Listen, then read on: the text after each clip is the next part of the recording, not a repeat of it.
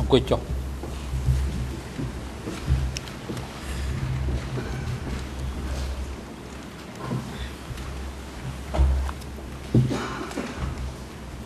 អង្គជំនុំជម្រះប្រកាសបន្តកិច្ចដំណើរការនីតិវិធីសកម្មភាពហើយតទៅនេះឲ្យមានផ្ដល់វិធីការជូនទៅក្រមវិទ្យាការពីក្តីដើម្បីមានឱកាសក្នុងការតាំងសំណួរដេញដោលចំពោះដើមម្ដងរដ្ឋបព្វនីរូបនេះហើយដំបូងនេះឲ្យមានផ្ដល់វិធីការជូនទៅក្រមសុំបងអង្គទីសិនមានចក្រមមានសំណួរបើសុំជ័យលោកចក្រមសម្មាក់ឡាវែង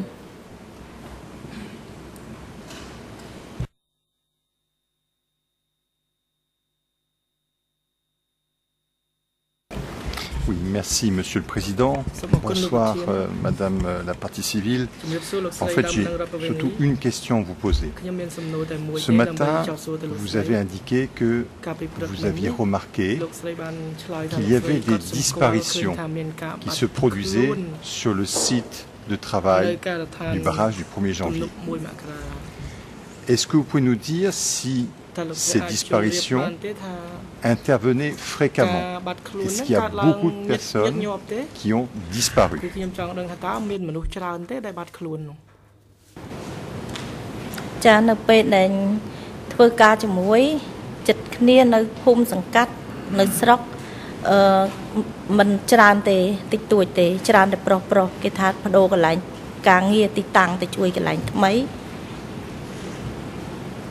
Rư cả từ thuê cái lãnh cả than chá rư chui chia cầm lắng thuê ca và nòng đấy ấy tiết nhập mặt bàn đăng tế ở đây khởi một khung hay kia nó cô khác cô ăn nơi khung nhóm đấy chán pro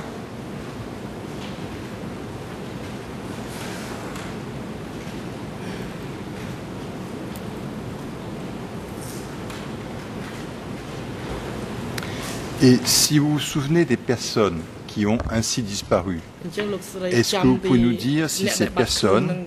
faisaient partie du peuple du 17 avril ou si c'était des personnes du peuple de base?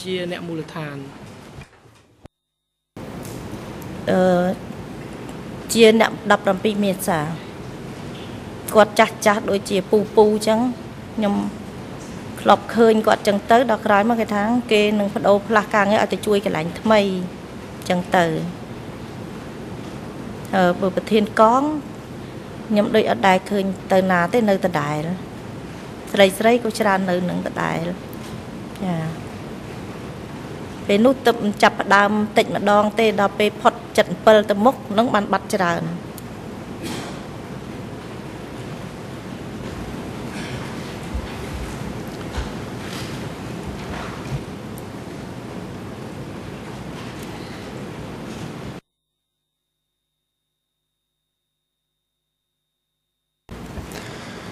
Ce matin, vous avez également parlé des conditions de travail, des vêtements qui étaient transformés en haillons et des difficultés que vous aviez pour les réparer. J'aimerais savoir si on vous fournissait des chaussures pour travailler sur le site.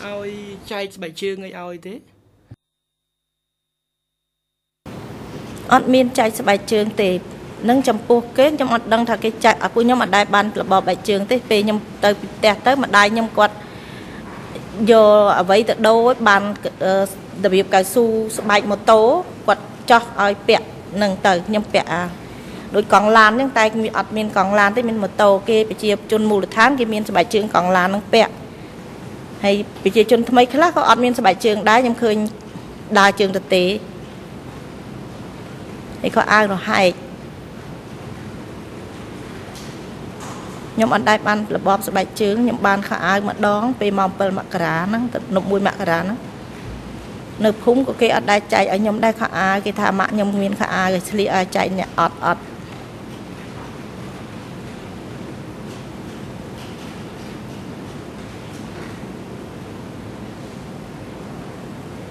hay miền muộn nhóm lịch prap về rừng muộn về nó pra muộn đuôn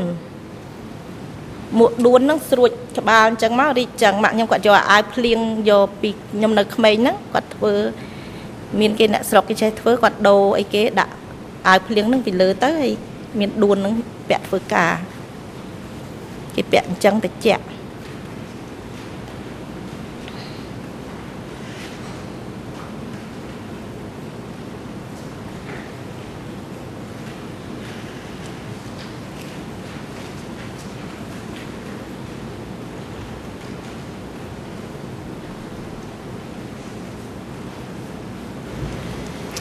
Je vous remercie beaucoup, madame. Je n'aurai pas d'autres questions à vous poser.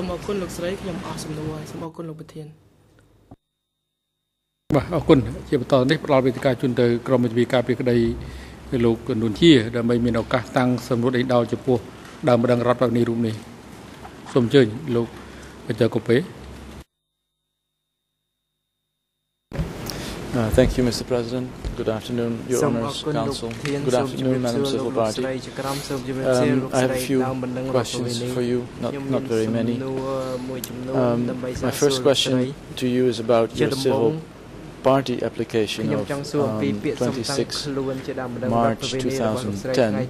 D22/2531/1. In this civil party application, you speak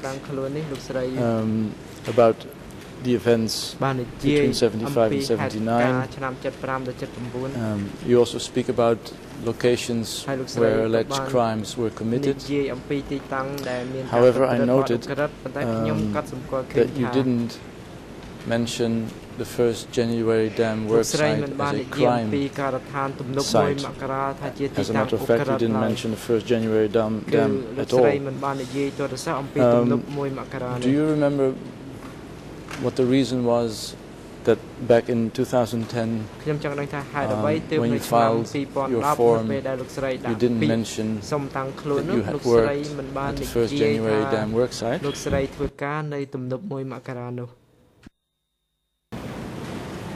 Nhom riệp rộp bị bệnh đắng nó nhom mình ban riệp rộp ở tây cái ở này dây cô clay bờ ở nhom bọ sài vén mình men tại tận môi mặc cả tây cái đai miên cái đai trên nâng tiệt rồi lúng nớ miên ấy tiệt ọt nhầm ấy miên bọ hot miên tràn khăng nè tái quật ọt ban riệp rộp prap đắng quật xua chầm lật môi mẹ cả miên tơ ọt đó nhom ba khơi cái đá nâng miên môi mẹ cả nhom tha tận nâng nhom thuật từ bảy cái hay nâng tràn trên nâng bà miền Pê tràn nhom bọ sài ở tràn hai miền sầm lấp miền vay sầm lấp mà nô nơi đổ lúng nơi môi tiết nhom khơi nhom phèn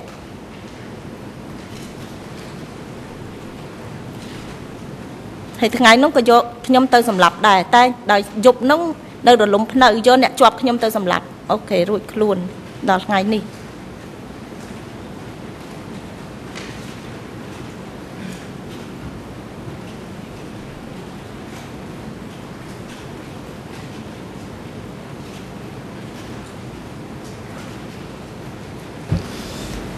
Thank you, Madam Civil Party. In your supplementary information form or story, which is dated 22nd of April 2014, which is E307/616, you do speak about your work at the 1st January dam site. We note that this is about 2 weeks or 3 weeks after what we call the severance decision, in which it was decided that we would speak about the 1st January dam. Did somebody approach you and ask you to file a supplementary information form and this time speak about your work at the 1st January dam? Cha miền Pê nâng mê thử vi nơi đồng thuộc ở tại chụp chúng nên nơi tuôn cổ hay đạp Pê hỏi kê do cầm rung sôn mán sôn 4 nhom ở đằng đai sôn 3 ឬsôn 4 đấy miền bẹ quan nâng tận nục đó hỏi cái nhom xua nhom tha ô nhom thọt tới tận nục môi mẹ cả nâng 3 khải Pê cài mà tiệt.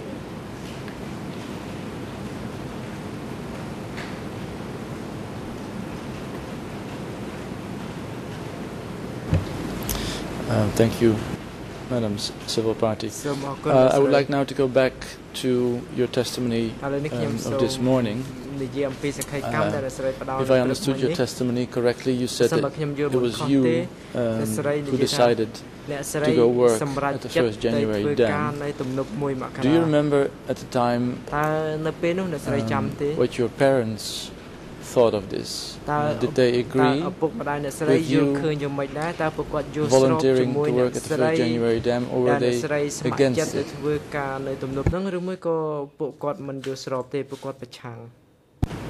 ពួកគាត់មិនយល់ស្របទេគាត់ចង់ថាឲ្យខ្ញុំនៅធ្វើការនៅភូមិនឹងទៅក៏ប៉ុន្តែខ្ញុំមានព័ត៌មាននៅក្នុងពួកកងចល័តភូមិនឹងនិយាយថា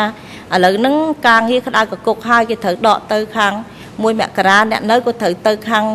អូកបុតរលំភ្នៅការដ្ឋានគឺសឹងគ្រប់ទីកន្លែងហើយបើយើងមិនទៅខាងហ្នឹងក៏គេត្រូវចាត់ទៅកន្លែងផ្សេងទៀតដែរហើយខ្ញុំសួរគេថានៅលំភ្នៅធ្វើនៅមួយមករាធ្វើអ្វីខ្លះគេថារែកដីកាប់បន្លាអញ្ចឹងខ្ញុំចង់ទៅហ្នឹងព្រោះខ្ញុំអត់ចង់ចុះទឹកស្ទុំ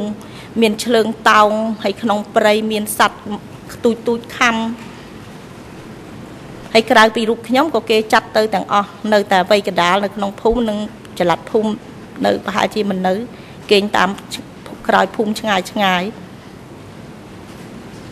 ហើយខ្ញុំក៏សម្រេចចិត្តទៅដើម្បីឲ្យថាក្នុងក្រុមគ្រួសារខ្ញុំនឹងមានកម្លាំងមួយស្រួចជួយការងារធ្ងន់ធ្ងរការងារដែលដៅកគុកប៉ុណ្ណាក៏ខ្ញុំស្ម័គ្រចិត្តទៅជាមួយពួកគេអាចរួចខ្លួនក្នុងក្រុមគ្រួសារ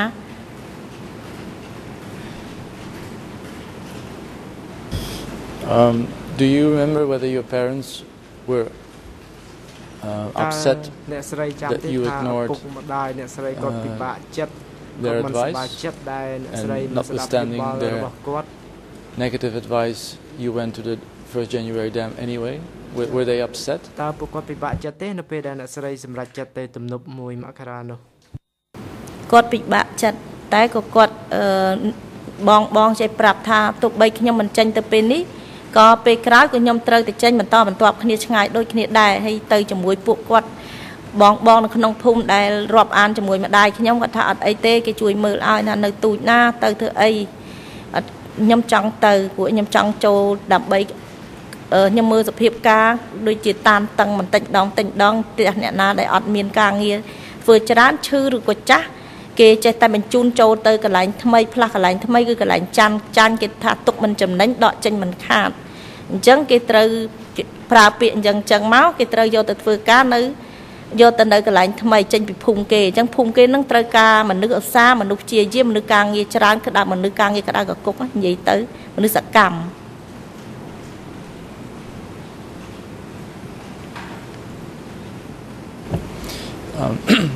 Thank you. This morning you also said that people thought at the time that you were in fact too young to go to work at the 1st January dam work site. Do you remember who these people were who thought that and told you this?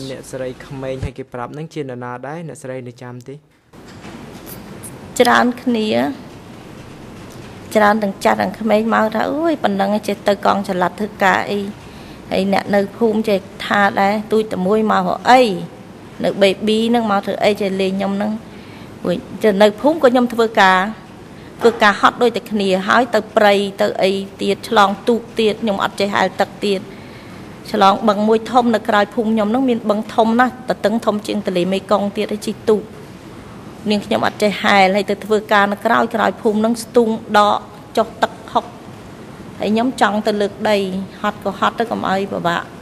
សត្វឆ្លើងឆ្លាត់អីតោងអញ្ចឹង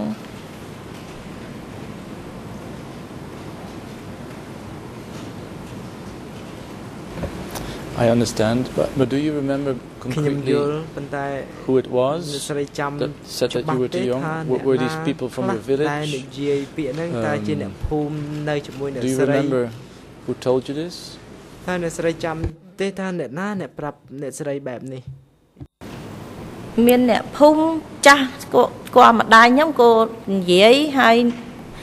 បងប្រជាជន 17 មេសាច្រើននិយាយប៉ុន្តែពួកខ្ញុំច្រើនរាប់ វាមានសិទ្ធិនិយាយជាមួយពួក 17 មេសាច្រើនជាងប្រជាជនមូលដ្ឋានគេមានសិទ្ធិជាងពួកខ្ញុំអញ្ចឹងពួកខ្ញុំអត់ហ៊ាននិយាយអីទេខ្លាចខុស I ហើយគេក៏មិននិយាយអីច្រើនជាមួយពួកខ្ញុំដែរគ្រាន់តែពួកណាចាស់ចាស់មួយម្ដាយខ្ញុំថាងកូននៅតូចខ្ញុំទៅអញ្ចឹងតែបើពួកធំធំនិយាយច្រើន12មេសាច្រើនជាង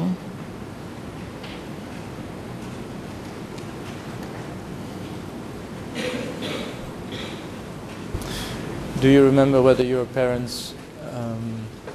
complained to the village chief about you volunteering to go to work at the first January dam work site?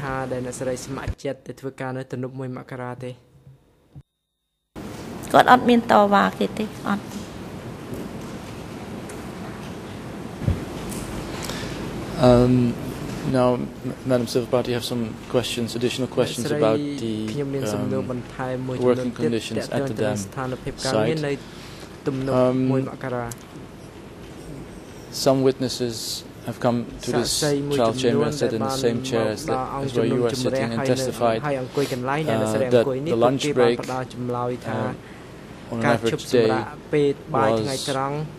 between 11 and 1 or between 11 and 2 o'clock. Is that the correct testimony from these witnesses, or what is your reaction, please? គឺ11ដល់ម៉ោង1ឬក៏11ដល់ម៉ោង12ដល់ម៉ោង2តើនេះជាការប្រាស្រ័យកម្មត្រឹមត្រូវដែរឬទេខ្ញុំអត់ចាំម៉ោងទេនៅនោះខ្ញុំអត់មានម៉ោងមើលអត់ចាំពេលគេឈប់គេទៅដឹងគេថាថ្ងៃគេវាយអាគាំងគេមានជួងគេតែខ្ញុំអត់ដឹងគេវាយជួងទៅយើងដឹងសម្រាប់ទៅដល់ពេលគ្រាន់តែពេលវេលាវាខ្លីញ៉ាំបាយហើយអញ្ចឹងហើយញ៉ាំទឹកហើយអង្គុយតែមួយផ្លែតវាយជួងទៀតឯងអត់មានបានលក់អីបន្តិចអត់ដែរបានខ្ញុំគិតថាពេលវាខ្លីតែខ្ញុំអត់ដឹងពេលវេលាថាកំណត់ប្រហែលទេខ្ញុំមាននៅទូចពេកដែរកាលហ្នឹងហើយខ្ញុំអត់ចេះគេងថ្ងៃទៀត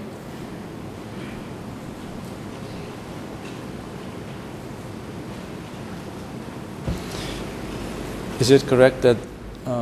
the bell for the lunch break was not only for the workers in your unit, but for all the workers at the dam, for everybody who worked there? គឺមានសម្រាប់តែការសម្រាប់តែក្រុមអ្នកស្រីទេគឺគេវាយជួងសម្រាប់មនុស្សទាំងអស់នៅការដ្ឋានទាំងមូលតែអញ្ចឹងមែនទេ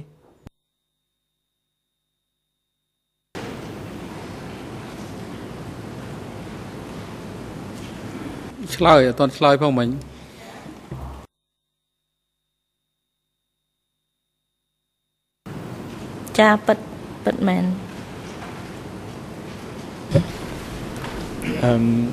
Some witnesses also testified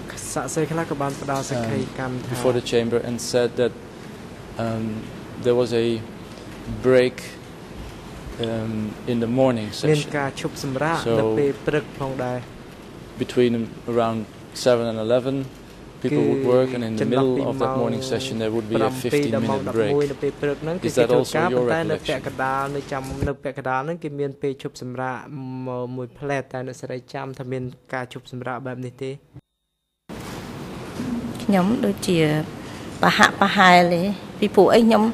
ច្រើនដើរទៅដងទឹកដល់ដើរដងទឹកជួនកាលពេលគេសម្រាកអីចឹងខ្ញុំអាចថាពេលខ្ញុំដងទឹកខ្ញុំអត់ដែរសម្រាកអង្គគេមកគេសម្រាកគេប្រើយើងទៅដងទឹកក៏អាចដែរតែខ្ញុំចាំតែពេលបាយពេលល្ងាច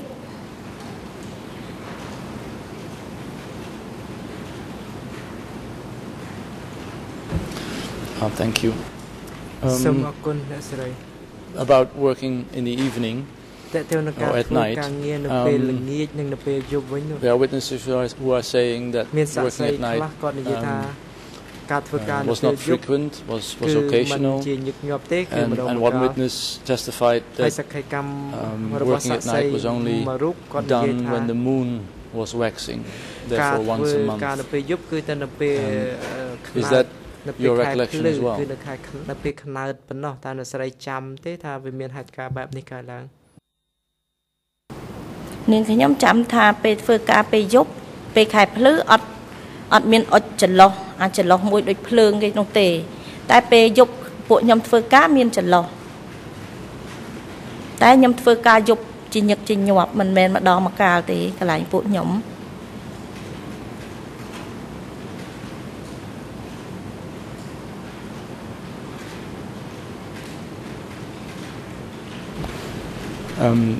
But was night work occasional or was it frequent? តើការងារនៅពេលយប់ហ្នឹងគេធ្វើការតែម្ដងម្កាលទេឬក៏គេធ្វើការញឹកញាប់ទៀងទាត់គេធ្វើការខ្ញុំមិនសូវចាំច្បាស់ថាញឹកញាប់តែខ្ញុំដឹងតែធ្វើយប់ខ្ញុំទៅញឹកញាប់ពួកខ្ញុំទៅញឹកញាប់បើបងខ្លះជួបខ្ញុំគាត់ថាធ្វើគ្មានពេលឈប់ទេហើយច្រឡំហើយអត់មានឈប់ទេពេលយប់ពួកយើងយប់ហើយពេលណាសម្រុករហូតដល់ម៉ោង10ក៏មានដែរពេលណាយើងធ្វើយឺតចឹងខ្លាចការគេដាក់ផែនការឲ្យយើងយឺតជាងខាងស្រុកគេខាងអីចឹងយើងរបស់យើងសម្រុកធ្វើហើយគេនោះគេលឿនជាងដាក់ផែនការឧទាហរណ៍ថាមួយខែឲ្យយើងរៀងយឺតគឺយើងត្រូវតែធ្វើខ្ញុំចាំ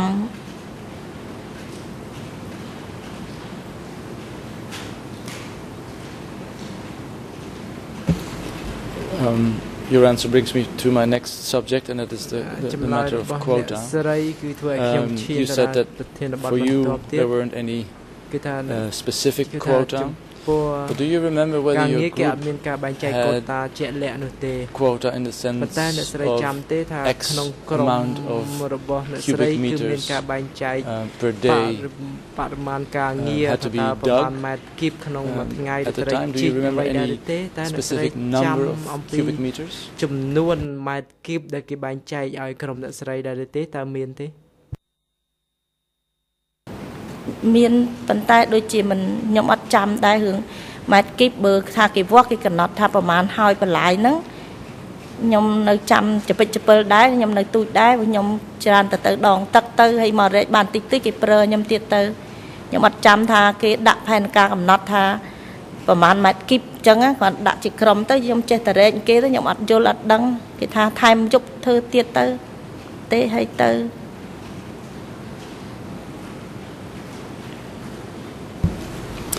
This morning you spoke about I believe it was the group chief SEANG yes did you ever hear him make threats to workers ធ្លាប់ឮគាត់គំរាមកំហែងដល់ប្រជាជនឬក៏ដល់កម្មករដែលធ្វើការនៅទីនោះទេ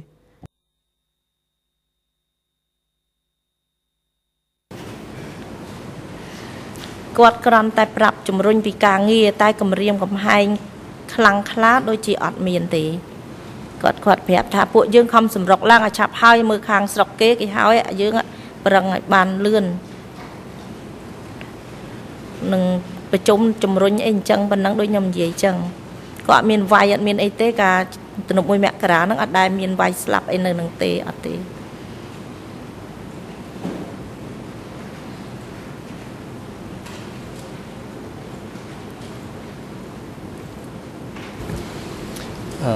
You also spoke about workers in your group or unit who got sick, who were allowed to go back to the village to be taken care of, and that these people didn't come back because it was only 3 months. Do you know whether within your group workers were rotated? Or were replaced by other workers from your village, or was your group always the same, of the same composition in those 3 months? ចាអត់មានទេអត់មានឃើញផងអត់មានឃើញបដូរអ្នកឈឺទៅភូមិជាបាលទៅ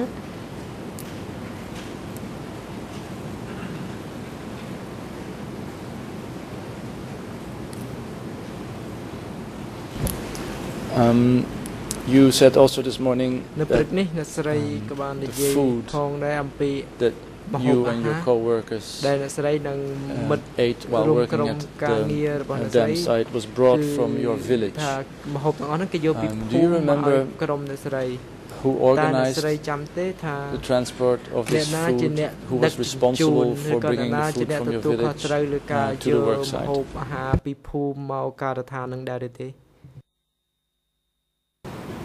ខ្ញុំដឹងអ្នកដឹកភូមិគឺអ្នកនៅប្រជាអ្នកនៅភូមិខ្ញុំហ្នឹងប្រជាជននៅភូមិខ្ញុំហ្នឹងដូចគេថាគាត់នៅខាងសេដ្ឋកិច្ចអញ្ចឹងអ្នកដឹក mà hộp đực cọ đực ấy màu chẳng tay nhom ọt squal quá.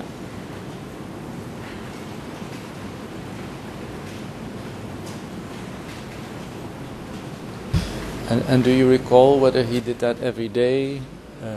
or every other day or maybe twice per day? Do you remember? ពីថ្ងៃម្ដងឬក៏ដឹកមួយថ្ងៃពីរដងអីចឹងអ្នកស្រីចាំទេថាគាត់ដឹកប្រមាណដងដែរ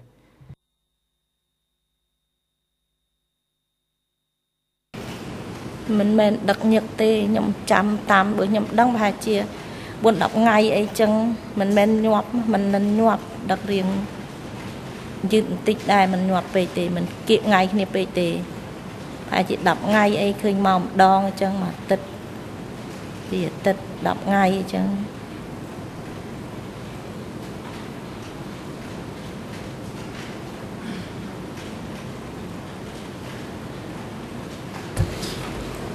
Did he also bring other things than food from the village to your group or unit? Things that you or your colleagues had asked for? Things like clothes or mosquito nets, that kind of things, or did he only bring food? ខ្ញុំអត់សូវដឹងដែរឡើងហ្នឹងដឹងគាត់ដឹកបើដឹងថាគាត់ដឹកស្បៀងអាហារមកអញ្ចឹងប៉ុន្តែពេលហ្នឹងគាត់ដាក់សម្ភារៈពីនោះមកអីខ្ញុំអត់ដឹងអីទៀតទេដឹងថាស្បៀងអាហារដឹងតែប៉ុណ្្នឹងហើយខ្ញុំអត់ដែរចាប់អារម្មណ៍ទៅមើលទៅអីគាត់គាត់ដឹងមានអ្នកដឹក And when somebody felt sick and had to be taken care of in the village, did this sick person travel back with this man who had brought the food, or was it a separate means of having the sick person transported back to the village? ជាមួយនឹងអ្នកដែលដឹកស្បៀងនឹងមកឬមួយក៏គេមានមធ្យោបាយដឹកបញ្ជូនអ្នកឈឺនឹងត្រឡប់ទៅវិញតាមមធ្យោបាយផ្សេង ភាគច្រើនតែដឹកជាមួយអ្នកដឹកស្បៀងនឹងតាមខ្ញុំយល់ព្រោះថារឿងផ្សេងដូចខ្ញុំអត់សូវដឹងដែរឡើយហ្នឹងមិនមានមកនៅការដ្ឋានផ្សេងកាលខ្ញុំនៅផ្សេងពីការដ្ឋានហ្នឹងមានឈឺដឹកតាមអ្នកសេដ្ឋកិច្ចចឹងមក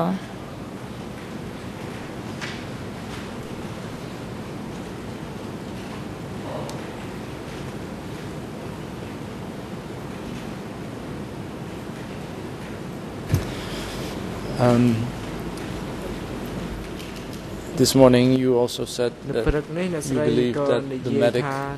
who had given you medicine when you yourself felt sick was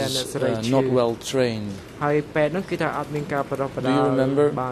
why you thought at the time that this medic was not well trained?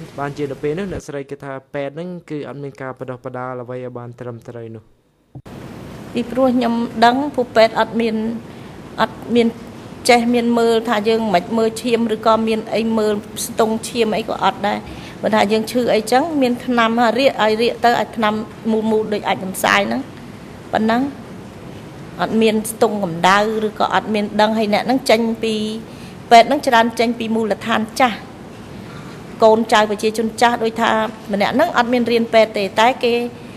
ឲ្យទៅធ្វើពេទ្យចឹងតែគេប្រាប់គេមានរៀនវគ្គខ្លីមិនដឹងគេប្រាប់ថាត្រូវធ្វើចាក់ថ្នាំបន្តិចអីចឹងឬក៏ធ្វើអីខ្ញុំអត់យល់ទេឡើយហ្នឹងតែអត់មានឃើញតែរៀនពេទ្យអីធំម្នាក់ហ្នឹងក៏ម្នាក់ចេះដឹងចេះអក្សរឬក៏ចេះអីខ្លាំងអត់ទេ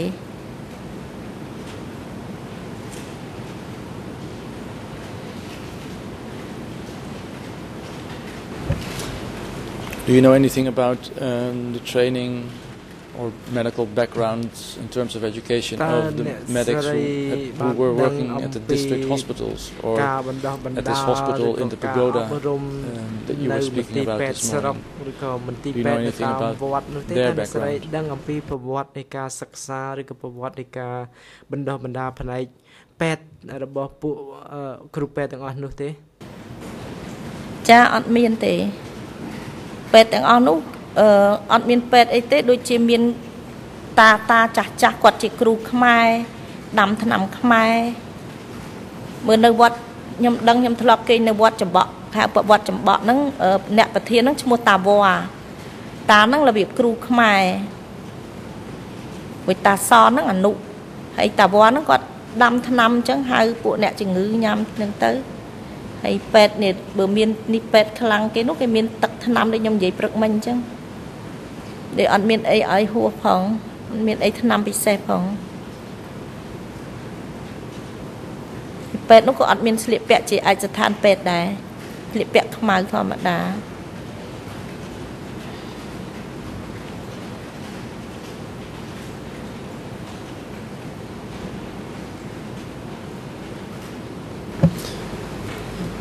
Is it nevertheless correct when I say that when you were sick, you were given medical treatment, good or not, but it wasn't withheld to you because you were a new person? Is that correct?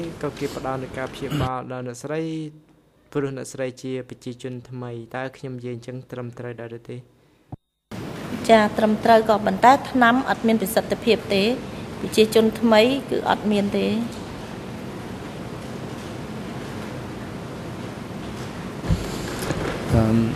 My last set of questions, Madam Civil Party, that is about your father and about the husband of your sister. You said that you didn't know the rank, the military rank of your father. But was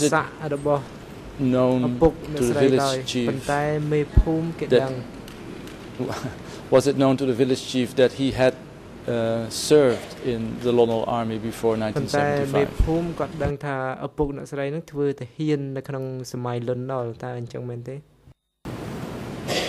នេះជាគាត់អត់ដឹងផងខ្ញុំអត់ដឹងដែររឿងហ្នឹងអត់មានអ្នកណានិយាយប្រាប់ផងគេលាក់ទាំងអង្គអត់មានអ្នកណាប្រាប់ដល់ប្រធានភូមិឲ្យដឹងទេ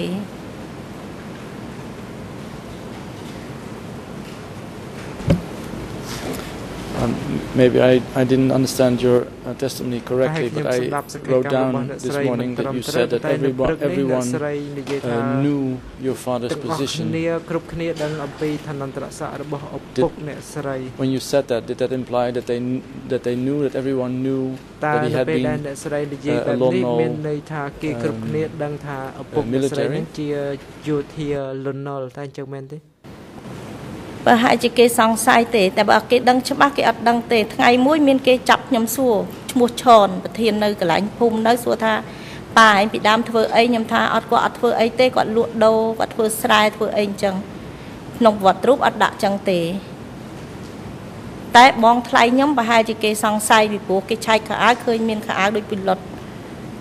គេអាសាឆែកខោអាវក្នុងផ្ទះប្រជុំគេធ្វើវត្តរូបហើយគេឆែកខោអាវ ឆែកសម្លៀកបំពាក់យើងមាននៅក្នុងផ្ទះអញ្ចឹងអាសាឆែកម្ដាយខ្ញុំគាត់និយាយប្រាប់ថាឆែកមើលរើគេលោមានខ្មាំងប្រកបអីវ៉ាន់នៅក្នុងផ្ទះអាសាឆែកណាមិនមែនខ្ញុំទូទៅប្រជាជនទាំងអស់ឆែកគ្រប់ផ្ទះហើយនឹងធ្វើវត្តរូបគ្រប់ផ្ទះប៉ាខ្ញុំគាត់ខំធ្វើការណាគាត់ដែរឈប់ទេគាត់ខ្លាចស្លាប់ហើយក៏គាត់អត់ចង់ឲ្យគេតាមដានថាគាត់នឹងជាអ្វីដែរតែប៉ាខ្ញុំគាត់មុខរបរគាត់នៅពីដើមពីកន្លែងដែរគាត់ធ្វើពេទ្យ គាត់ចេះមើលចេះអីតែគាត់អត់ប្រាប់គេទេតែមានអ្នកណាឈឺអីចឹងគាត់ដឹងទាំងអស់ជួយប្រាប់គេចិត្តខាងហ្នឹងត្រូវមិនចឹងតែគាត់មិនបានដុកទ័រទេគេគាត់ពេទ្យហើយលាក់អត់មានដឹងទេប្រហែលជាគេសង្ស័យតាមខ្ញុំគិតបើថាឲ្យខ្ញុំបើកចំហផ្ទះខ្ញុំអត់ទេ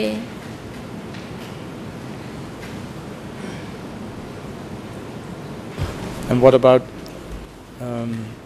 your brother-in-law? When did they do the searches and found out that he had been a pilot in the Lonol army?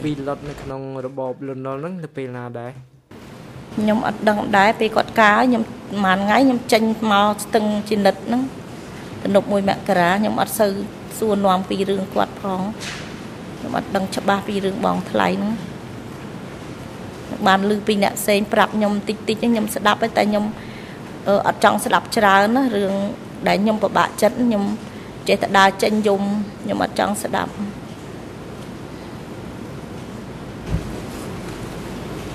But is it correct that both your father and the husband of your sister had worked in the village right after the liberation of 1975.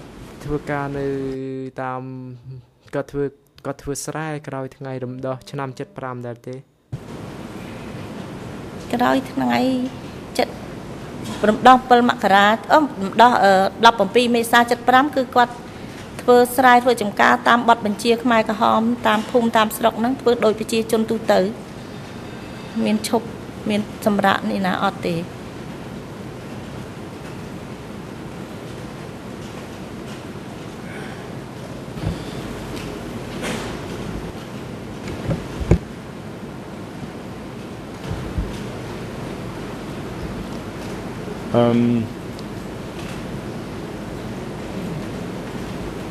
If their identity as former Lonol military, if that wasn't known for 2 years, do you know if someone within the village betrayed them to the village chief or to Ankar or to the authorities?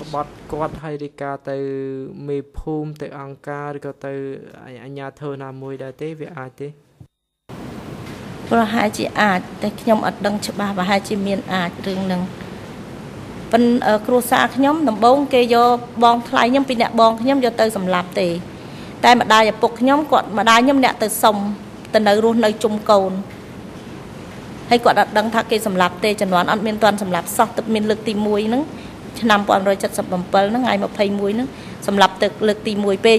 ចម្លៀសគឺចម្លៀសទៅនៅក្នុងព្រៃស្រុកចាញ់ដូចជាបាក់រទេស ស្រុកអីខ្លះនៅក្នុងជ្រៅជ្រៅដល់ឆ្នាំហ្នឹងពេលចុចហ្នឹងគាត់អត់ដឹងថាគេសម្លាប់ទេម្ដាយខ្ញុំគាត់គិតថាកូនបងខ្ញុំមានផ្ទៃពោះអញ្ចឹងគង់តែចលៀសទៅបែកគ្នាអញ្ចឹងសុំចលៀសទៅជុំគ្នាព្រោះអីគេមិនអោយប្រជាជនថ្មីនៅក្នុងភូមិនឹងទាំងអស់ទេគេចលៀសម្ដងតិចដងតិចចេញពីភូមិតលទៅអស់ទៅនៅព្រៃស្រុកចាញ់អញ្ចឹងគាត់គិតថាបងខ្ញុំអត់ចេះធ្វើអីម្នាក់ឯងកូនងាយខ្ចីមានតងន់ក៏សុំទៅឲ្យទៅយកតាមយកប៉ាខ្ញុំនៅចាំចង្ការនៅអ៊ីដល់បឹងរៃ សង្កាត់ម្លងគ្នាផ្លែ 2-3 សង្កាត់ដែលឆ្ងាយចូលទៅក្នុងព្រៃហើយរឿងហ្នឹងគឺខ្ញុំយល់ថាប្រហែលជាគេមិនសង្ស័យថាប៉ាខ្ញុំធ្វើអីទេប្រហែលជារឿងគ្រោះថ្នាក់ដោយសារបងថ្លៃខ្ញុំជាមួយប្តីប្រពន្ធគាត់ច្រើនជាង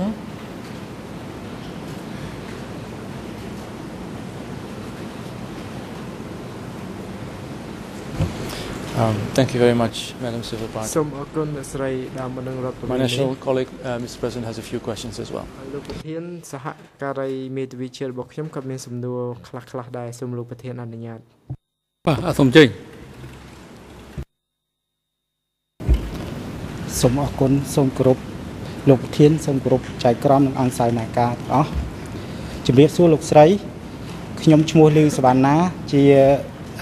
Metavi នៅក្នុងក្រុមការពារក្តីរបស់លោកនួនជាខ្ញុំសូមមានសំណួរបែបជា2ឬ3សាកសួរលោកស្រីបញ្ជាក់បន្ថែមលោកស្រីបានមានប្រសាសន៍មុននេះថាមានការយកមនុស្សចេញពីការឋានដោយប្រាប់ថាឲ្យទៅធ្វើនៅការឋានផ្សេងទៀតតើរឿងនេះកើតឡើងនៅទីកន្លែងណានៅក្នុងការឋានណាដែរ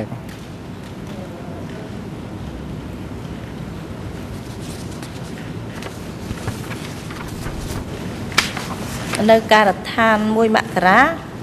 មានតិចតួចទេតែខ្ញុំអាចឆ្លងកាត់ការដ្ឋានក្រៅពីមួយមករាបានទេបាទខ្ញុំចង់បញ្ជាក់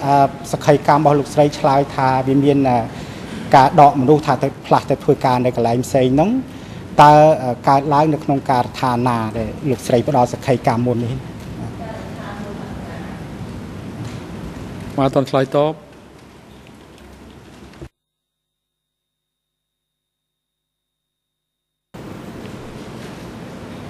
ការដ្ឋានមួយមករានៅពេលលោកសួរពីការដ្ឋានមួយមករា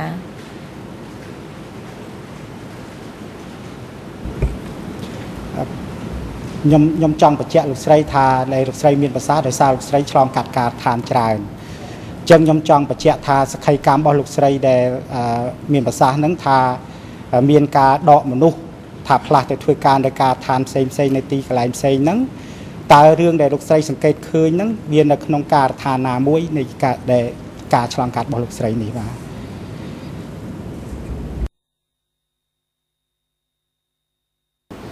វាមានការដ្ឋានច្រើនដូចជា1មករាវាតិចតួចទេប៉ុន្តែខ្ញុំមិនដឹងថាគេធ្វើយ៉ាងម៉េចទេតែបើការដ្ឋានដូចជារលំភ្នៅគោកមលូវាលសួងកោះសអីគឺបាត់ទៅគឺខ្ញុំដឹងថាគឺយកទៅសម្លាប់នឹងច្បាស់តែការឋាន1មករាខ្ញុំអត់ច្បាស់ទេគឺទឹកលើកដំបូងនៃគេចាប់ផ្ដើមរឿងនេះមនុស្សនឹងតែខ្ញុំអត់យល់ថាគេយកបដូរមែនឬក៏យ៉ាងម៉េចអត់យល់តែបើរលំភ្នៅគឺយកទៅហើយនឹងចំពោះខ្លួនខ្ញុំដែលខ្ញុំថានៅរលំភ្នៅហ្នឹងពេលយប់ហៅខ្ញុំហ្នឹងគឺយកនាងនេះជាប់ខ្ញុំហ្នឹងយកទៅវះពោះសម្លាប់តាមប្រទេសដឹកមនុស្សតាមសេដ្ឋកិច្ចមកយកមហូបអាហារហ្នឹងតែភ្លឺឡើងខ្ញុំនៅរស់បាត់គេវិញនៅជាប់ខ្ញុំគេជីកស្មៅជីកទាំងរឹសគឺគេយកម្ដាយពុកខ្ញុំទៅសម្លាប់បងប្អូនសម្លាប់គឺនៅសល់ខ្ញុំមួយគឺគេបង្ហើយតែចៃដន្យខ្ញុំអត់បានទៅនៅអ្នកផ្សេងជាប់ខ្ញុំទៅវិញ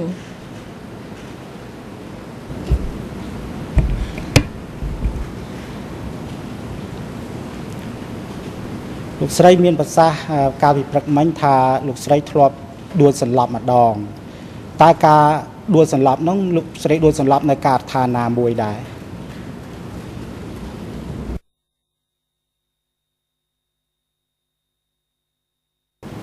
នៅការដ្ឋាន1មករា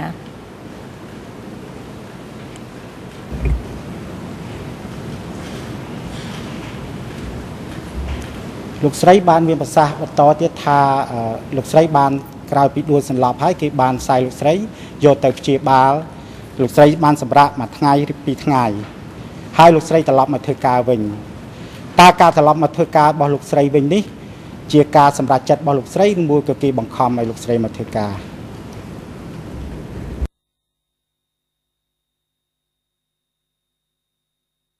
ប្រធានក្រុមគេសួរថាយើងអាចធ្វើការបានដែរឬទេឥ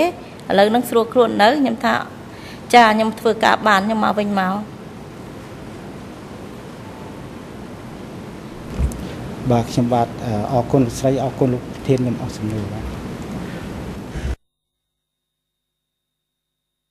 អរគុណជាបន្តទៅនេះឲ្យមានផ្ដល់វេទិកាជូនទៅក្រុមវិទ្យាការពារក្តីលោកខៀវសំផន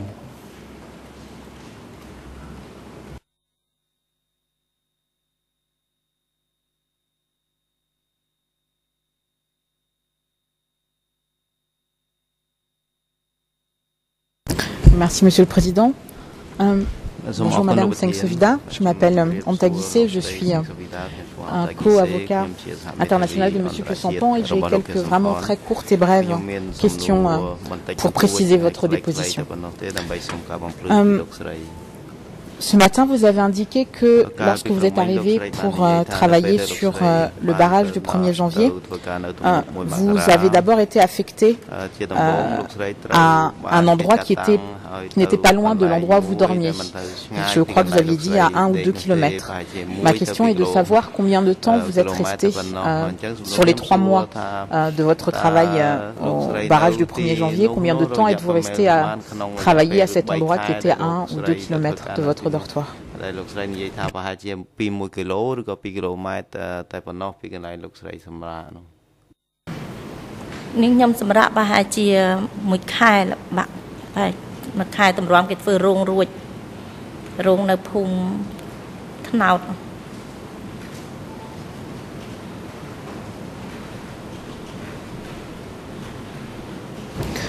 Donc, si je comprends bien votre déposition, pendant 1 mois, vous avez travaillé dans ce lieu-là, et après, pendant les 2 autres mois, pour la totalité de vos 3 mois, c'était un endroit qui était un peu plus éloigné, c'est bien ça?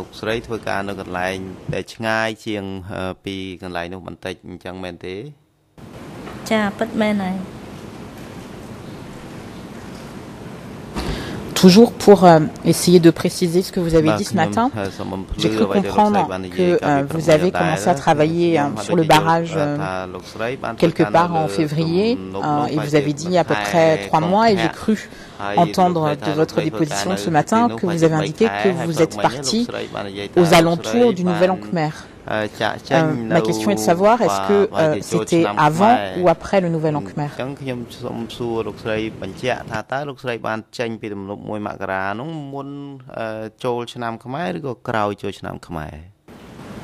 Niên nhom banនិយាយថានាងខ្ញុំទៅទំនប់មួយមករាហ្នឹងមិនប្រកាសថាខែ1ឬក៏ខែ2ទេនាងខ្ញុំអត់ចាំតែនាងខ្ញុំត្រឡប់មកផ្ទះវិញចូលឆ្នាំខ្មែររួចហើយយូរដែរមិនមែនឆាប់ទេនាងខ្ញុំប្រហែលខ្ទង់ខែ5ឬក៏ចុងឬក៏ពាក់កណ្ដាលនាងខ្ញុំអត់ចាំទេតែមកត្រឡប់មកដល់ផ្ទះបែកពីគាត់មកបានតែបន្តិចនឹងគេយកពួកគាត់ទៅសម្លាប់មិនមែនខ្ញុំមកមុននេះប្រហែលជាក្រោយច្រើនដែរក្រោយខែ4ខ្ទង់ខែ5ខ្ញុំត្រឡប់មកល្បាក់ប៉ុនខែប៉ុណ្ណឹងខ្ញុំចាំអត់ច្បាស់កន្លែងហ្នឹងខ្ញុំពិបាកយល់ដែរមិនក្នុងដឹងម្លងធ្វើ3ខែតែក្រោយចូលឆ្នាំរួច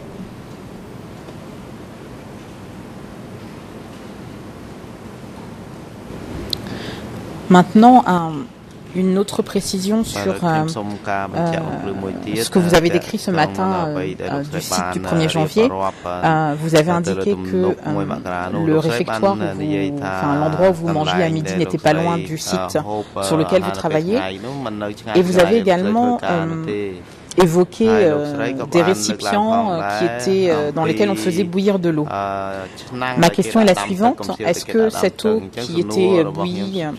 était à destination de votre seul groupe du village d'où vous veniez ou est-ce que c'était à destination de l'ensemble des groupes que vous pouviez côtoyer sur le site de travail? Donc est-ce que, comme la nourriture, c'était le responsable de votre unité qui était en charge de cette partie-là? Ou est-ce que c'était plus général pour les autres unités?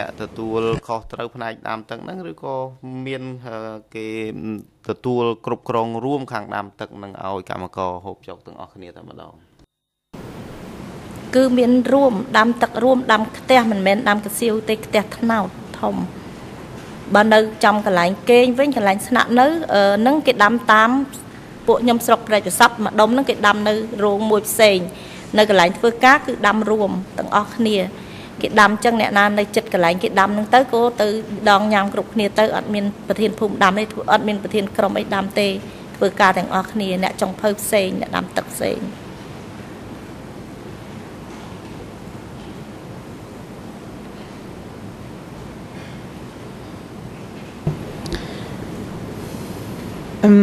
Un autre point sur, et ce sera mon dernier point, sur l'organisation des groupes. J'ai compris que lorsque vous êtes arrivé, il y avait, j'ai cru comprendre qu'il y avait à peu près 10 personnes par village. Ma question était de savoir si sur votre lieu d'affectation au moment où vous travaillez, vous continuez toujours à travailler par village. Donc est-ce que dans votre groupe il n'y avait qu'une dizaine de personnes ou j'ai mal compris, est-ce qu'il y avait d'autres personnes?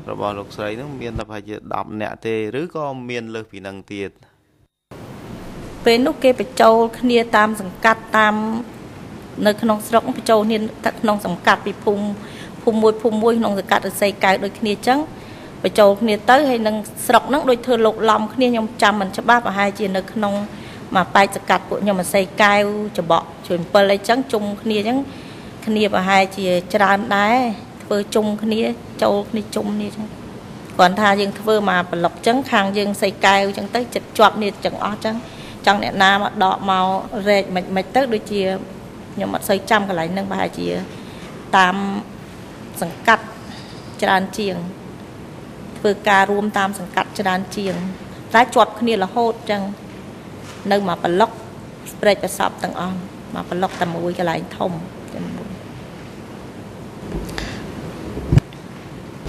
Je vous remercie, Madame SEANG Sovida, mais je n'ai plus d'autres questions, Monsieur le Président. Je crois que mon confrère a une brève question complémentaire. Nous en aurons terminé.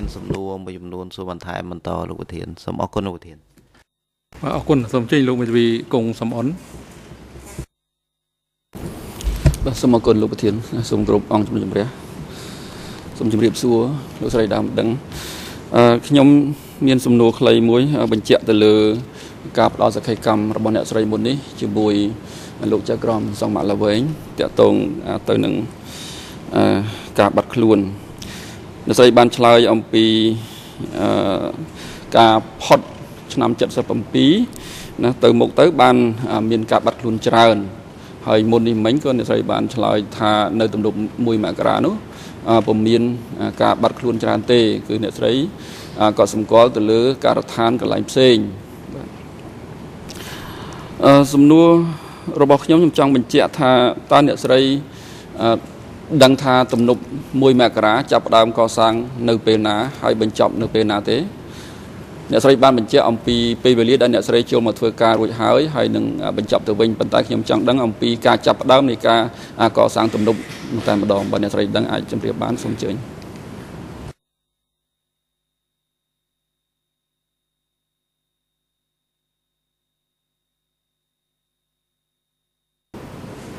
ចាខ្ញុំដូចជាអត់ដឹងថាគេចាប់ផ្ដើមពីពេលណាខ្ញុំមកធ្វើហ្នឹងគេមានគេធ្វើមុនខ្ញុំរួចទៅហើយនៅពេលដែលខ្ញុំត្រឡប់ទៅវិញការដ្ឋានហ្នឹងក៏អត់ទាន់មានហើយអស់ដែរនៅទៀតអញ្ចឹងគេឲ្យពួកខ្ញុំត្រឡប់ទៅជួយធ្វើការនៅខាងស្រុកពួកខ្ញុំវិញតែនៅនេះច្រើនខាងពួកបារាយតាំងគោកពួកអីគេនៅបន្តទៀតខ្ញុំអត់ដឹងទេគេនៅស្រុកចិត្តហ្នឹងគេអាចចេញចូលផ្ទះគេបានណាគេទីហោថាទៅនៅចិត្តខ្ញុំឆ្ងាយពេលខ្ញុំទៅអត់ទាន់ហើយទេទំនប់នឹងអត់ទាន់សម្រាប់ខ្ញុំកន្លែងហ្នឹងលោកខ្ញុំអត់ដឹងច្បាស់ដែរអ្នកស្រីអាចបញ្ជាក់បានទេថានៅពេលដែលអ្នកស្រីចេញពីការដ្ឋានហ្នឹងចេញតែម្នាក់ឯងឬក៏ចេញជាកងទាំងស្រុកទាំងមូលរបស់អ្នកស្រីតែម្ដងបាទ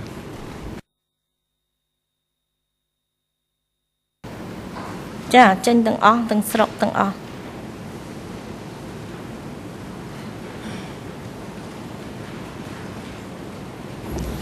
បាទសូមអរគុណចាតកតងនឹងចំណុចមួយទៀតដែលអ្នកស្រីបញ្ជាក់អំពីការស្ម័គ្រចិត្តរបស់អ្នកស្រីមកធ្វើពលិកម្មក្នុងការមកធ្វើការងារក្នុងការដ្ឋានទំនប់1មករាដោយអ្នកស្រីគិតឃើញថាវាអាចជាការជួយបន្ធូរភាពតានតឹងនៅក្នុងគ្រួសាររបស់អ្នកស្រីដោយសារថាមានអ្នកទៅធ្វើការនៅក្នុងសមរភូមិក្តៅណាមួយអញ្ចឹងបាទខ្ញុំចង់សួរអ្នកស្រីថាតើមានហេតុផលអ្វីដែលអាចឲ្យអ្នកស្រីគិតឃើញពីចំណុចនេះនៅក្នុងគណៈពេលដែលអ្នកស្រីមានវ័យត្រឹម12ឆ្នាំនៅពេលនោះបាទ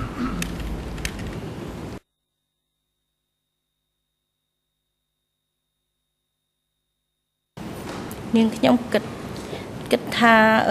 ប្រធានកងឬក្រុមនៅក្នុងភូមិជាមួយហាក់ដូចជាគៀបសង្កត់ពួកប្រជាជន17មេសាទាំងប្រជុំទាំងអីក៏ដោយ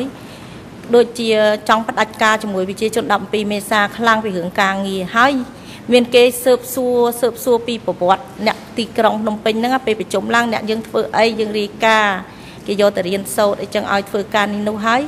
ខ្ញុំដើរមួយក្មេងកូនអ្នកស្រុកនឹងដែរជួនកាលគេអាចមានដំណឹងគេនិយាយថាឥឡូវអត់បានទេយើងត្រូវតែខំធ្វើការបើខំធ្វើការគ្រួសារណាអត់ខំធ្វើការគេនឹងចម្លៀស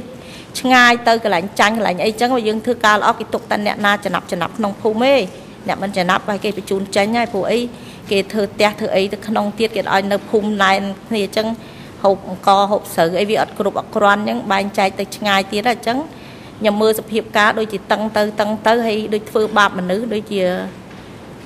កាលហ្នឹង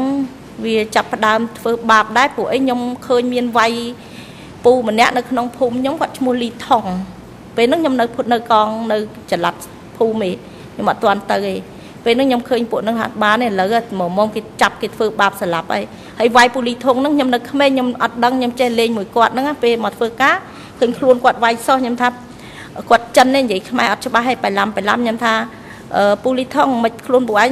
មិនអញ្ចឹងគាត់ថាឆ្មាឆ្កែកញ្ញៅខំគាត់ដល់ហើយមានកូនអ្នកស្រុកសឹកខ្ញុំថាមិនមែនទេគេសញ្ញោយកមិញហ្នឹងយកគ្នាទៅវាយស្លាប់នៅកន្លែងដើមឈើកប់មិនហ្នឹងហើយកូនលីថុងហ្នឹងគ្នានៅរួមវិញទៅព្រឹកឡើងទៅធ្វើការអ្នកវាយហ្នឹងប្រាប់ឈ្មោះអីថាឈ្មោះឆឹងមកបែកឆឹង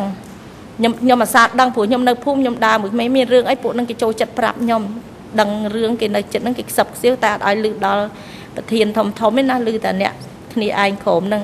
ព្រោះខ្ញុំក៏មានចិត្តនឹកឃើញអាណិតពូលីថុងអត់មាត់ទៅវិញព្រោះខ្ញុំអត់ដឹងស្មាគាត់ឆ្មាអីខំមែនដល់ហើយខ្ញុំដឹងបានរឿងនឹងមួយ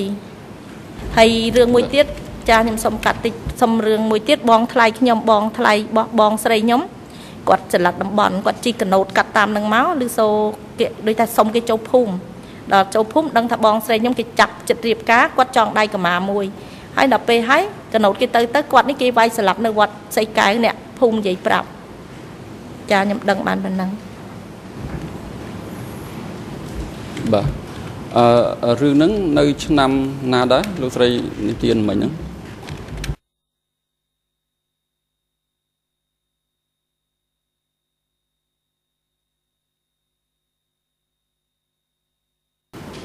រឿងហ្នឹងនៅឆ្នាំ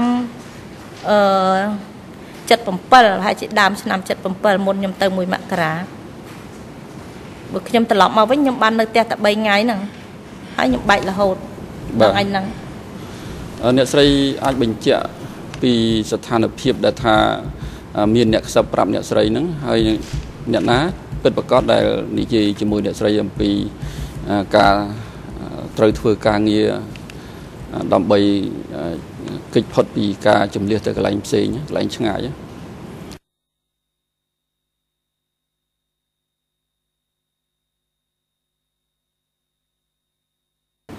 គេប្រាប់ខ្ញុំតែភាពតានតឹងនិងគៀបសកត់នៅក្នុងភូមិរឿង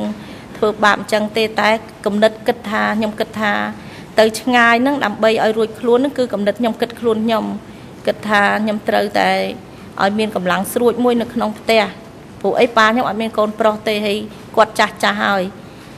បងស្រីខ្ញុំគាត់រៀបការអញ្ចឹងបងខ្ញុំស្រីខ្ញុំអាចនៅភូមិជាមួយម្ដាយខ្ញុំបានអញ្ចឹងខ្ញុំអាចចេញទៅអញ្ចឹងទៅឬក៏ចង់អាចគេលោបានជួបបងប្អូនដែលថាមកជុំគ្នាគ្រប់ខេត្តទាំងអស់អញ្ចឹងក៏មានចិត្តអញ្ចឹងមួយទៅនៅភូមិបើគេបញ្ជូនទៅធ្វើការនៅព្រៃទៀតក៏បាត់ពីផ្ទះតែនៅក្នុងព្រៃអញ្ចឹងទៅខាងនេះគេលោអាចជួបបងប្អូនអីខ្លះចិត្តចឹងហើយសំណួររបស់ខ្ញុំតាក់ទងនឹងឈ្មោះមនុស្សបើសិនជាអ្នកស្រីស្គាល់ហើយអាចជម្រាបបានថាអ្នកណាដែលជាអ្នកជួយណែនាំអ្នកស្រីឲ្យអ្នកស្រីសម្រេចក្នុងការធ្វើពលិកម្មផ្សេង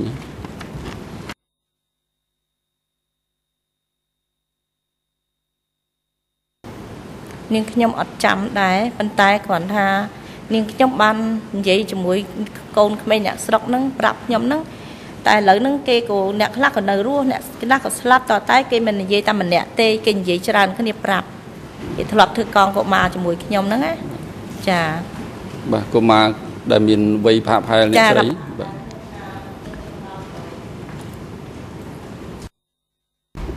បាទសូមអរគុណ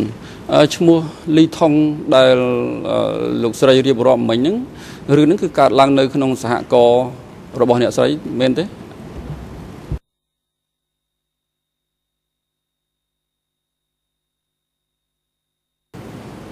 នៅក្នុងភូមិនាងខ្ញុំផ្ទាល់អ្នកស្រីអាចបញ្ជាក់បានទេថាភូមិអីភូមិឫស្សីកែវលើបាទសូមអរគុណលោកប្រធានខ្ញុំអរសំណួរលោកស្រីចាបាទអរគុណលោកស្រីសៀងសុវិដាជាចុងក្រោយនេះលោកស្រីអាចថ្លែងរៀបរាប់ប្រាប់ដល់អង្គសកម្មការស្ដាប់អំពីរឿងហេតុទំនាក់ទំនងទៅនឹងបទក្រិតដែលត្រូវបានចោទប្រកាន់លើជនជាប់ចោទទាំងពីររូបនួនជានិងខឿសំផនដែលបានប៉ះពាល់ចំពោះលោកស្រីនៅក្នុងម្លងរបបកម្ពុជាប្រជាធិបតេយ្យដែលនាំឲ្យលោកស្រីប្តឹងសុំតាំងខ្លួនជាដើមរឹងរដ្ឋវិនីប្តឹងទាមទារសំណងជំងឺចិត្តនិងជាសមូហភាពពីជនជាប់ចោទនិងអំពីភេសនកម្មដែលមានចំពោះលោកស្រីជាអាចការខូចខាតផ្នែករាងកាយសម្ភារៈឬក៏ផ្លូវចិត្តនិងផលវិបាកដែលផ្ទាល់ពីបទក្រិតជាភេសនកម្មផ្ទាល់ខ្លួននឹងបានកើតមានពិតប្រាកដរហូតដល់បច្ចុប្បន្ននេះហើយបើសិនបើលោកស្រីមានបំណងធ្វើដូច្នេះសូមអញ្ជើញ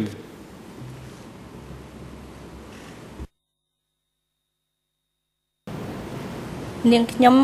អាចមានសំណួរចាខ្ញុំចង់សួរថាលោកមេខ្មែរក្រហមទាំងអស់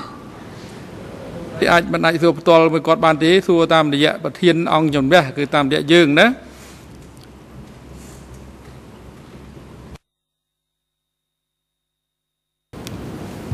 នាងខ្ញុំសូមសួរលោកប្រធានជំនុំជម្រះសាលាក្តីខ្មែរក្រហមខ្ញុំចង់ដឹងថាតើលោកមេខ្មែរមេដឹកនាំខ្មែរក្រហមទាំងអស់គាត់បានឃោសនាថាគាត់ជួយជាតិជួយប្រជារាស្ត្រផ្ទុយស្រឡះនៅពេលដែលគាត់បានជ័យជំនះ នឹងអំណាចហើយ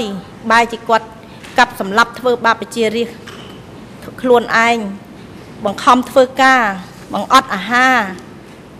ហើយគាត់ទុកប្រជារាស្ត្រជាសត្រូវសួរពូជរបស់គាត់ជាប្រហែលគាត់ខ្ញុំយល់ថាគាត់ទាំងអស់គ្នានឹងប្រហែលជាទុកប្រជាជន17មេសាហ្នឹងណាឬក៏គាត់មានគំនុំអ្វីជាមួយប្រជាជន17មេសាបានគាត់ធ្វើបាបយ៉ាងហ្នឹងហើយគាត់ធ្វើនឹងដើម្បីអ្វីហើយគាត់ធ្វើនឹងដើម្បីអ្នកណាខ្ញុំចង់ដឹងហើយខ្ញុំសូមឲ្យគាត់ចង់រាយការណ៍ឲ្យរៀបរាប់ឲ្យរឿងហ្នឹងឲ្យបានល្អិតល្អន់ដើម្បីឲ្យពួកកូនខ្មែរចំនួនក្រោយបានដឹងច្បាស់បើមិនដូច្នេះទេការកាត់ក្តីនេះហាក់ដូចជាអត់បានប្រយោជន៍អីទាំងអស់ហើយយុត្តិធម៌ក៏គ្មានឲ្យម៉ែប៉ាខ្ញុំបងប្អូនទាំងអស់ជារៀននៅលើទឹកដីខ្មែរទាំងអស់ដែលបានទទួលរងគ្រោះដោយសាររឿងហ្នឹងពេលអ្នកទាំងអស់ហ្នឹងស្លាប់មិនដឹងគេឈឺចាប់ប៉ុណ្ណាទេខ្ញុំចង់បានចម្លើយពីគាត់ប៉ុណ្ណឹងហើយឲ្យគាត់រៀបរាប់ឲ្យច្បាស់ឲ្យពិតមិនឲ្យរៀបរាប់ទាំងខុសមកឲ្យពួកខ្ញុំស្ដាប់ទេគាត់ចេះតែប្រកែកថាគាត់អត់បានដឹងអត់បានអីខាងថ្នាក់ក្រោមធ្វើអញ្ចឹងពេលចំនួននោះគាត់មានតែតំណែងតែគាត់អត់មានតួនាទីឬក៏អត់មានអំណាចអ្វីទាំងអស់ហើយយ៉ាងម៉េចខ្ញុំឆ្ងល់តែគាត់មិនអាចលំអិតខ្ញុំចង់ឲ្យលោកវិទ្យាអញ្ញាចៅក្រមជួយឲ្យគាត់មានពេលរាយឲ្យបានល្អិតល្អន់រឿងនឹងឲ្យបានច្បាស់សម្រាប់ទុកឲ្យប្រវត្តិសាស្ត្រខ្មែរនេះឲ្យបានកូនខ្មែរក្រោយដឹងផងហើយសុំឲ្យជួយធ្វើមានដូចជាបណ្ណាល័យទុកតម្កល់ប្រវត្តិសាស្ត្រខ្មែរចំនួនពលពតហើយនឹងរឿងប្រវត្តិនឹង0នេះកាត់ក្តីនេះក្នុងតឡាការពី01ដល់0ប្រមាណចប់នេះសូមឲ្យមាននៅក្នុងនឹងតម្កល់ទុកក្នុងបណ្ណាល័យផងកុំឲ្យបាត់បង់ក្នុងប្រវត្តិសាស្ត្រនេះគឺមិនដែលជួបទេក្នុងពិភពលោកហើយខ្ញុំសូមឲ្យគាត់ឆ្លើយនឹងសំណួរខ្ញុំផងព្រោះអីខ្ញុំវាហាក់ដូចជាឆ្ងល់ធ្វើអ្វីដើម្បីអ្នកណាធ្វើដើម្បីអ្វីហេតុអីក៏ស្លាប់សត្រូវសួរពុយឬគំនុំពីគំនុំខ្ញុំគិតខ្លួនខ្ញុំថាប្រហែលជាគំនុំបុគ្គលខ្លាំងជាងចំនួន3ឆ្នាំ8ខែអ្នកនៅទីក្រុងភ្នំពេញទាំងអស់មិនមែនជាគ្នានឹងចង់រស់នៅក្របផ្លង់សឹងរាល់ថ្ងៃខ្ញុំក៏នៅទីនោះដែរពេលបែកហ្នឹងក្របផ្លង់រាល់ថ្ងៃរាល់ពេលខ្ញុំទៅរៀនជួនកាលខ្ញុំអត់បានទៅរៀនទៀតពេលខ្លាំងនៅផ្ទះហើយនៅក្នុងនោះក៏ខ្ញុំដឹងរឿងដែរមានអ្នកខ្មែរនៅក្នុងនោះក៏មានអ្នកអនុជួនកាលធ្វើការពាក់សាក់ឯនៅក្នុងចំនួនលន់នល់មែនតែឲ្យការច្បាស់ទៅខាងក្រៅមានតាំងពីឆ្នាំពេទ្យមានតាំងពីម្ហូបអាហារបញ្ជូនក៏ជួយអញ្ចឹងអ្នក17មេសានោះក៏មានអ្នកចូលរួមក្នុងការតស៊ូនឹងដែរតែអត់មានគ្នាយកគ្នាទៅដាក់គុកឲ្យសម្លាប់នឹងខ្ញុំបានស្គាល់ពូច្បាស់ទៀតដែលធ្លាប់ធ្វើនេះមួយប៉ាខ្ញុំហើយដូចជាប៉ាខ្ញុំអីក៏មិនដែរបំពេញអ្នកណាដែរហើយធ្វើបាបខ្ញុំគាត់តែចង់បានយុត្តិធម៌ឲ្យបានឆាប់រហ័សពីព្រោះគាត់ទាំងអស់គ្នានេះចាស់ហើយបើគាត់បាត់បង់គាត់ទាំងអស់គ្នានឹងទៅរឿងហ្នឹងវាអត់មានការពិតអីមកឲ្យជនរៀមជាតិហើយនឹងអ្នកដែលគ្នាបានរងគ្រោះទាំងអស់គ្នានេះហើយពួកអ្នកខ្ញុំទាំងអស់គ្នានឹងវិជារាទាំងអស់គ្នានឹងវាអត់បានប្រយោជន៍ដំបូងគាត់តែលើថាតឡាការបើកមកពួកខ្ញុំអខ្លាំងណាហើយពេលដំបូងពេលខ្ញុំគិតថាអ្នកមេដឹកនាំខ្មែរក្រហមចូលមកខ្ញុំអត់យល់ច្បាស់ខ្ញុំថាខ្ញុំត្រូវតែខ្ញុំចង់កាប់សម្លាប់គាត់ទៅវិញខ្ញុំចង់ធ្វើយ៉ាងម៉េចឲ្យខ្ញុំអស់ចិត្តនៅពេលបំផ្លាញឪពុកម្ដាយខ្ញុំទុកឲ្យខ្ញុំនៅកំព្រាមិនមែនធម្មតាទេជីវិតក្មេងកំព្រាចឹងថាជីវិតខ្ញុំដែលវេទនាឯកាតាំងពីខ្ញុំនិងកូនចៅខ្ញុំនិងអ្នកទាំងអស់គ្នាក៏ដោយសារមេដឹកនាំខ្មែរក្រហមដែរបើគាត់គ្មានសមត្ថភាពទេហេតុអីក៏គាត់ទៅកាន់អំណាចគាត់ធ្វើប្រេះផ្ដាស់អញ្ចឹងហើយគាត់ថាគាត់ដឹងទេនៅលើអញ្ចឹងមិនក៏គាត់មិនចុះទៅមើលប្រជាជននៅក្រោមផងឲ្យដល់អិតអន់ផងអ្នកដឹកនាំពាក្យថាដឹកនាំគឺមិនធម្មតាទេគឺត្រូវមើលអិតអន់សំបីតាម៉ែឲ្យក្នុងផ្ទះកូននេះក៏យើងត្រូវមានធ្វើមេបេផ្ទះមិនធម្មតាទេខ្ញុំពេលខ្លះខ្ញុំខឹងខ្ញុំមិនដឹងនិយាយថាមិនតែដល់ដំណាក់កាលនេះខ្ញុំក៏មិនដឹងទុកឲ្យតឡាការដោះស្រាយឲ្យខ្ញុំក៏ធ្លាប់សុំបន្ថែមតិចខ្ញុំក៏ធ្លាប់ឮប៉ាខ្ញុំគាត់ធ្លាប់និយាយពីលោកខៀវសំផនគាត់លើកមុនគាត់អាសានិយាយគាត់ថាគាត់ចប់ខ្មែរអ៊ីស្រាមកពួកគាត់ចង់ចូលព្រៃដែរតស៊ូវណ្ណៈតស៊ូអីណាជីជន់អីឬគាត់និយាយជាមួយលោកហ៊ូយុនហ៊ុននឹមហើយឈ្មោះលោកគាត់ដែរគាត់ថាគាត់ជាមនុស្សល្អទេតែហេតុអ្វីបានជាជំនាន់នេះវាទៅជាអញ្ចឹងទៅវិញខ្ញុំអត់យល់ហើយពេលនោះប៉ាខ្ញុំថាគាត់ឈប់តើជាច្បាំងតស៊ូគាត់អស់ចិត្តហើយអញ្ចឹងមកទៅបានឆ្នាំ70ហ្នឹងទ្រង់ច័ន្ទរាំងសីឲ្យគាត់នៅក្នុងប្រទាយហ្នឹង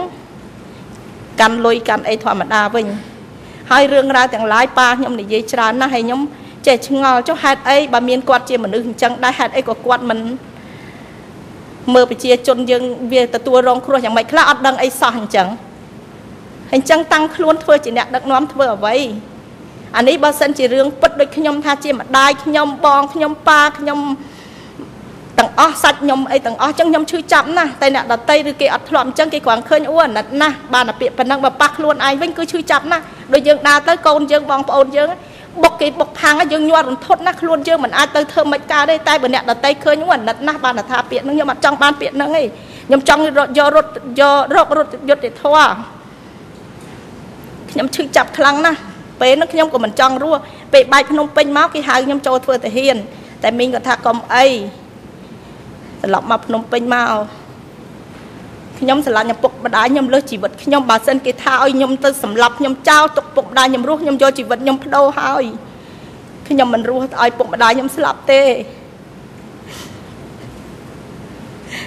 សំបីណានៅជំនាន់នោះគេបង្អត់បាយគេធ្វើយ៉ាងម៉េចខ្ញុំដើរធ្វើសពបែបយ៉ាងឲ្យបានម្ដាយឪពុកខ្ញុំពិសាព្រោះគាត់ទាំងពីរអ្នកសុំសិលគាត់អត់ប្រសាបាយល្ងាចខ្ញុំតស៊ូខ្ញុំមិនដែលខ្ញុំស្រឡាញ់គាត់ណាស់ខ្ញុំពេលខ្លះខ្ញុំគិតថាខ្ញុំអត់ចង់បានសំណងអ្វីទាំងអស់ខ្ញុំចង់បានសំណងមកឲ្យធ្វើមិនឲ្យខ្ញុំបានធូរស្បើយចិត្តមនុស្សណាដែលចុចសម្លាប់ឪពុកម្ដាយខ្ញុំចាប់អ្នកនឹងមកធ្វើតែប៉ាខ្ញុំគាត់ថាកុំកូនដល់ពីបើសិនជាបាត់ប៉ាគេសម្លាប់ពីរងាប់ដោយការមិនចង់ពីខ្ញុំក៏តាំងចិត្តស្ងប់ជារៀងរហូតមកខ្ញុំគិតថាបើជីវិតខ្ញុំទំនេរ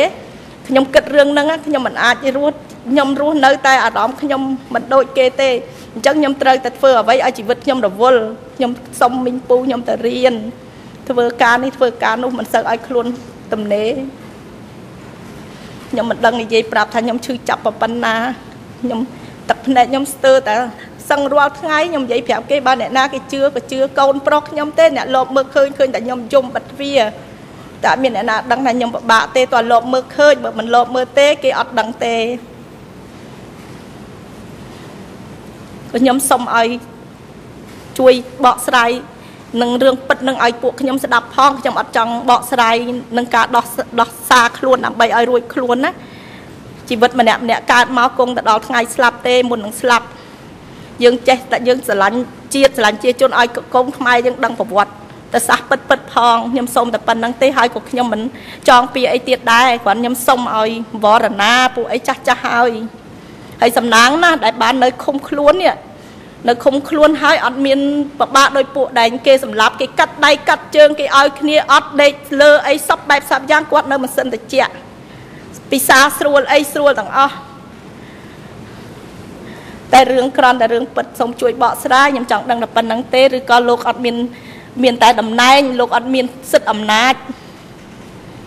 ឬយ៉ាងម៉េចពួកខ្ញុំចង់ឲ្យមានពេលវេលាឲ្យច្រើនឲ្យលោកបកស្រាយឲ្យអស់អញ្ចឹងប៉ុណ្ណឹងសិនណាខ្ញុំក៏អស់សេចក្តីអង្គជំរះសូមជម្រាបជូនលោកស្រី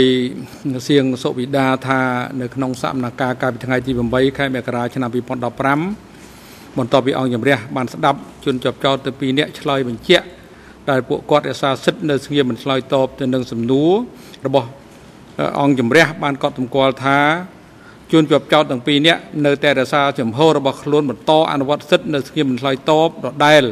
លើកលែងតែនឹងរហូតដល់ពេលណាដែលអង្គជំរះត្រាដំបងទទួលព័ត៌មានជាក់ច្បាស់ផ្សេងពីជនជាប់ចោទឬពីសហមេធាវីការពារក្តីជនជាប់ចោទ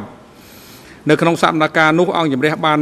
កំណត់ឲ្យជនជាប់ចោទនិងឬសហមេធាវីការពារក្តីជនជាប់ចោទត្រូវមានការទទួលខុសត្រូវក្នុងការជូនដំណឹងដល់អង្គជំរះឲ្យបានទាន់ពេលវេលានិងមានប្រសិទ្ធភាពបើសិនបើជនជាប់ចោទសម្រាប់លះបង់សិទ្ធិនៅស្ងៀមមិនឆ្លើយតបហើយយល់ព្រមឆ្លើយតបទៅនឹងសំណួរដំណាក់កាលណាមួយនៃកិច្ចដំណើរការនីតិវិធីសកម្មភាពដែលសួរដោយអង្គជំរះឬភាគីពាក់ព័ន្ធរហូតមកដល់ពេលនេះអង្គជំរះមិនទាន់បានទទួលដំណឹងពីការផ្លាស់ប្ដូរជំហររបស់ជនជាប់ចោទទាំង2នាក់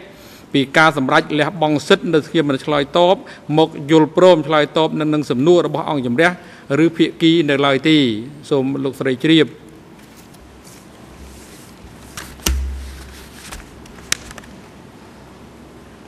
បាទសកម្មភាពស្ដាប់សក្ខីកម្មដើមម្ដងរដ្ឋបវិនី SEANG Sovida បានដល់ទីបញ្ចប់ហើយហើយជាបន្តទៀតអង្គជំរះនឹងធ្វើសកម្មភាពស្ដាប់តក្កីកម្មសាក់សីដែលមានហត្ថនាម PTCW 804 សូមភាគីជ្រាបហើយអង្គជំរះសូមអរគុណចំពោះលោកស្រីSEANG Sovida សកម្មភាពស្ដាប់តក្កីកម្មរបស់លោកស្រីក្នុងឋានៈជាដើមបណ្ដឹងរដ្ឋនីបានដល់ទីបញ្ចប់ហើយវត្តមានរបស់លោកស្រីនៅអវតកនេះលែងមានភាពចាំបាច់ចិត្តហើយលោកស្រីអាចវិលត្រឡប់ទៅកាន់លំនៅឋានឬក៏គោលដៅណាដែលមានលោកស្រីមានបំណងចង់ទៅបានហើយយ៉ាងម៉េចទៅលោកស្រីមេធាវី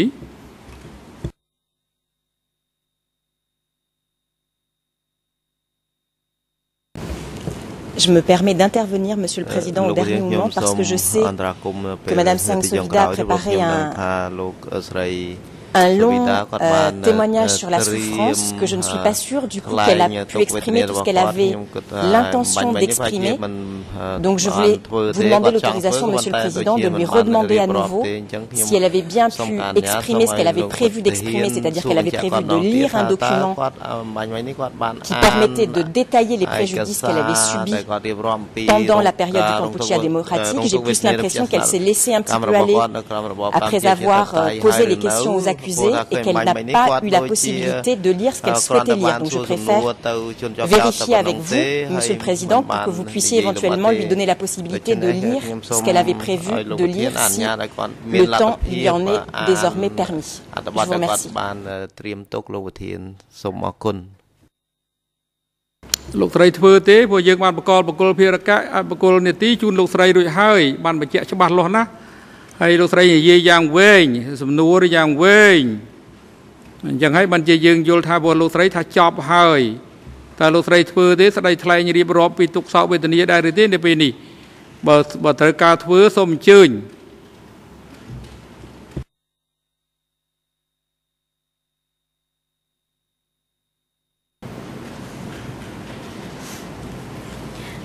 នាងខ្ញុំដូចជាបានរៀបរាប់ពីតាំងពីព្រឹកមកដល់ពេលនេះដូចជាច្រើនណាស់ដែរហើយតែរឿងនាងខ្ញុំចង់រៀបរាប់ហ្នឹងក៏ដូចដំណើររឿងដែលខ្ញុំបាននិយាយពីជំរាបពីមួយដំណាក់ទៅមួយដំណាក់នឹងការវេទនារបស់ក្រុមគ្រួសារនាងខ្ញុំដូច្នេះនាងខ្ញុំនិយាយកាត់ចម្លោះចោះកុំឲ្យខាត់ពេលអញ្ចឹងនាងខ្ញុំការចេញមកខ្ញុំបាននិយាយហើយថ្ងៃ 18 មេសាមកប្រហែលហ្នឹងចេញពីភូមិមួយចូលភូមិមួយហ្នឹងមកដល់រស័យកែវខ្ញុំនិយាយចន្លោះខ្ញុំចង់និយាយថានិយាយត្រឹមនឹងការដែលគេធ្វើបាបក្រុមគ្រួសារនាងខ្ញុំនៅភូមិរស័យកែវលើហ្នឹង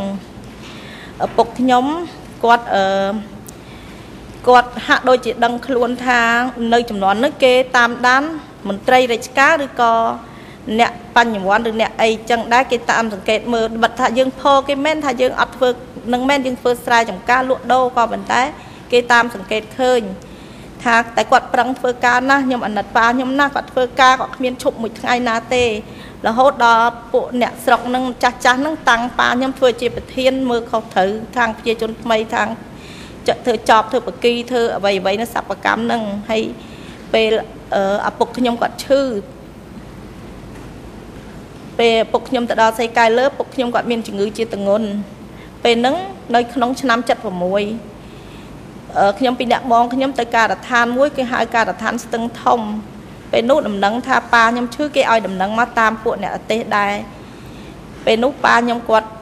ពួកខ្ញុំទាំងពីរក៏សុំគេមកទាំងពីរគេអត់ឲ្យគេឲ្យមកតែមួយដល់ក្រោយមកគេអាណិតឃើញយំអោបបងប្អូនក៏គេឲ្យពួកខ្ញុំមកទាំងពីរមក នឹងការដ្ឋានជាច្រើនទៀតពីអ្នកបងប្អូនដល់ក្រោយមកនាងខ្ញុំចុងក្រោយដែលនាងខ្ញុំឈឺចាប់ជាងគេគឺនាងខ្ញុំឈឺចាប់នៅពេលដែលគេយកគាត់ទៅសម្លាប់ពេលដែលបងខ្ញុំរៀបរាប់ច្រើនខ្ញុំរៀបរាប់កាត់ទៅនឹងចាស់បងស្រីមួយឈ្មោះបងសៀងហ្នឹងគាត់ដើរកាត់គាត់មកលោកឃើញហើយគាត់តាមទៅលោកមើលកន្លែងគេសម្លាប់ទៀតហើយនៅពេលដែល គាត់គេសម្លាប់ទាំងអស់គ្នាគេប្រមូលទ្រព្យសម្បត្តិយកទុកយកដាក់អស់ហើយប្រជាជននឹងគ្រប់គ្នាទាំងអស់ដល់ពេលថ្ងៃសម្លាប់ហ្នឹងខ្ញុំចង់និយាយពីព័ត៌មានមួយនៅសល់ 2 នាក់រស់ពេលនាងខ្ញុំទៅធ្វើបុណ្យឆ្នាំ 2000 គាត់មាន 2 នាក់នៅរស់ឈ្មោះវិនមួយឈ្មោះលោកគ្រូខំមួយគាត់នៅសហរដ្ឋរាល់ថ្ងៃ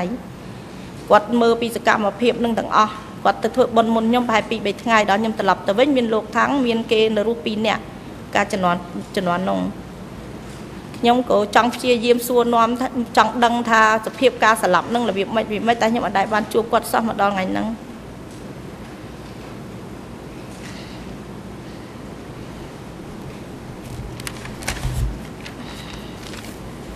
ខ្ញុំមិនចង់ឲ្យខាត់ពេលទេពីព្រោះអីការទុកសោករូបខ្ញុំក៏ដូចប្រជាជនគ្រប់គ្នាក្នុងរបប3ឆ្នាំនឹងទាំងអស់គ្នាដែរគឺបើនិយាយទឹកភ្នែករហូតចង់ស្ទះឲ្យខ្ញុំនេះខ្ញុំអត់សាច់ទៅត្រូវដែរខ្ញុំអត់ចង់និយាយអីច្រើនទេចង់ថាទុកសោកដូចគ្នាទាំងអស់គឺខ្លាំងណាស់មកលើគ្រួសារខ្ញុំដូចបានរៀបរាប់អញ្ចឹងគឺខ្លាំងហើយខ្ញុំ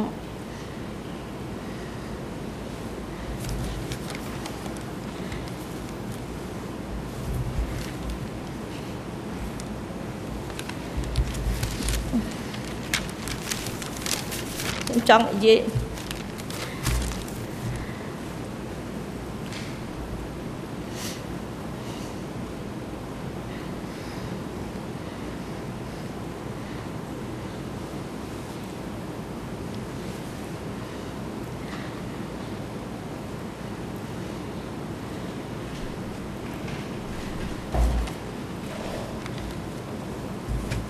នៅពេលត្រឡប់ខ្ញុំសុំនិយាយកាត់មកដល់នេះហ្មងពេលត្រឡប់ពីភ្នំពេញវិញមក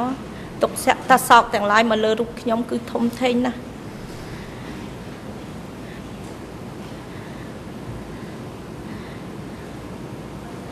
ធំធេងរកអ្វី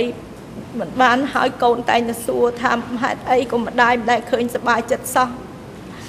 ខ្ញុំប្រាប់គាត់កូនថាម្ដាយមិនដឹងសប្បាយយ៉ាងម៉េចទេម្ដាយបាត់បង់អ្នកជាទីស្រឡាញ់អ្នកមានគុណអស់ហើយម្ដាយខ្ញុំនិយាយខ្ញុំចង់អត់ចង់បន្តទៀតទេខ្ញុំចេះរំលឹកឡើងខ្ញុំចង់តែវិលចង់តែដួល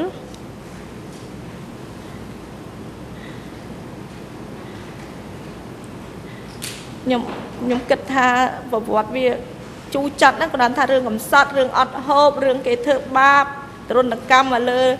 វាយដំក៏អត់តែធ្វើបាបនឹងតាមផ្លូវចិត្តនិងផ្លូវកាយបង្អត់អាហារជាពិសេសឈឺចាប់នឹងបងនិងម្ដាយនឹង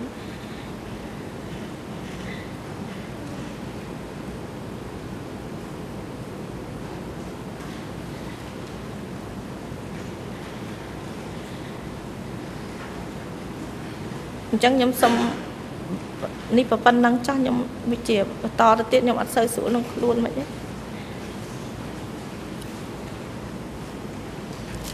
បាទអរគុណលោកស្រីសៀងសុវិដាហើយ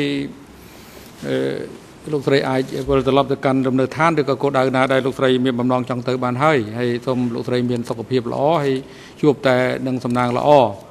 ហើយមន្ត្រីរដ្ឋបាលតុលាការសម្របជាមួយនឹងបុគ្គលិកនៃអង្គភាពគម្ពីរសាក់សីនិងអ្នកជំនាញក្នុងការជូនលោកស្រីសៀងសុវិដាវិលត្រឡប់ទៅកាន់លំនៅឋានឬក៏គោលដៅណាដែលគាត់មានបំណងចង់ទៅបានហើយឲ្យជំរះក៏សូមអរគុណផងដែរកញ្ញាថ្លែងសុគន្ធនារាដែលបុគ្គលិកអង្គការ TVO ដែលបានជួយសម្រួលអង្គុយចិត្តដើមរឹងរដ្ឋរនីរូបនេះនៅក្នុងអំឡុងពេលផ្ដល់សក្ខីកម្មហើយលោកនាងកញ្ញាអាចសម្រាប់បានហើយ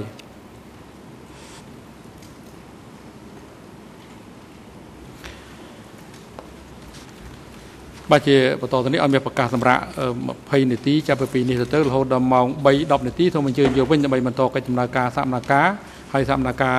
នៅវគ្គក្រោយនេះអង្គជំរះនឹងស្ដាប់សក្ខីកម្មដើមសាក់សីដែលមានហត្ថនាម PTCW 804សម្រាប់ចុះសូមអញ្ជើញក្រោកឈរ